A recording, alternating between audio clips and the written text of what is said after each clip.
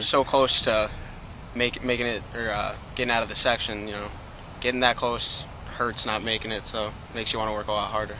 Just a little more confidence, a lot more confident, know what I'm doing, and have a much better understanding of the offense. If guys are going to be keying on Jordan and Shatik, which I'm sure they will be, then that could open up some passing game, maybe a little running for me too. Working basics up to this point, but I'm sure once game week comes around, if we're going to throw anything new, and it'll be then. So with week one being a big rivalry game, it's a lot different. Those are the teams that you talk about all the time anyway. It's even bigger when they're week one. You got them right out of the gate. We got two good guys ahead of me, and Dan and Ian, but I'd be ready to play defense if I had to.